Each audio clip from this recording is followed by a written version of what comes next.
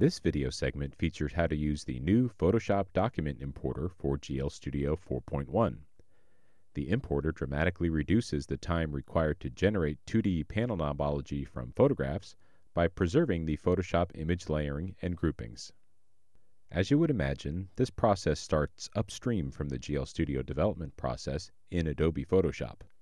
The importer for GL Studio utilizes the layering capabilities of the Photoshop product. The layers and groups within this file translate into the geometry and group hierarchy in GL Studio. Knobs, push buttons, and switches are auto-generated based on keywords. The top-level group defines the class name of our object.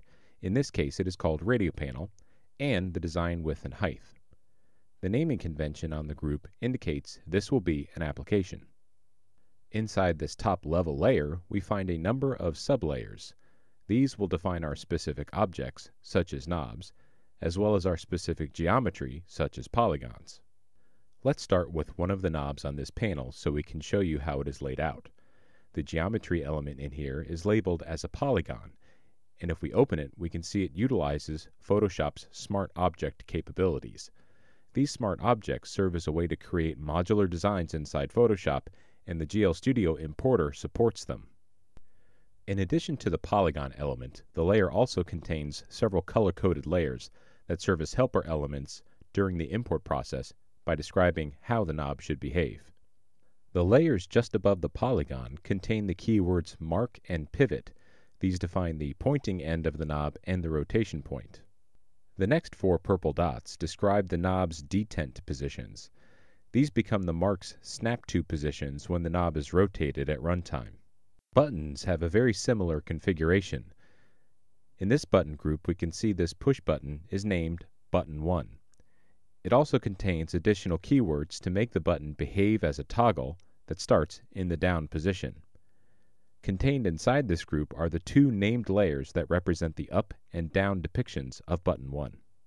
Using this grouping and layering convention, combined with simple keywords, a graphics artist can now streamline the development of common GL Studio interface types while they create the image assets. Using the File Import menu on GL Studio, you select the PSD file and then select Open.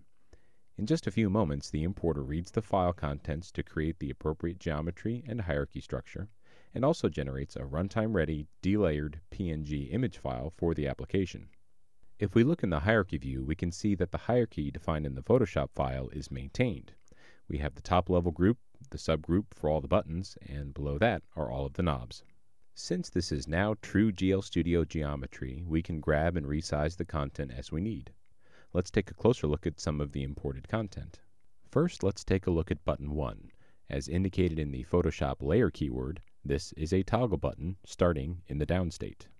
Also, the mode knob we looked at in Photoshop is already rotated and snapped to its first detent position. Notice the helper layers that described the mark point, the pivot point, and the detent positions are discarded from the file automatically. Now, without any coding required, we will use the Java code generator capabilities for GL Studio to create a live interactive radio panel that only existed as a Photoshop file 60 seconds ago. Here we can see our application running in Java, complete with all of the button and knob behaviors we were expecting to see, and all of it done without any coding. The new Photoshop document importer enables extremely efficient panel development.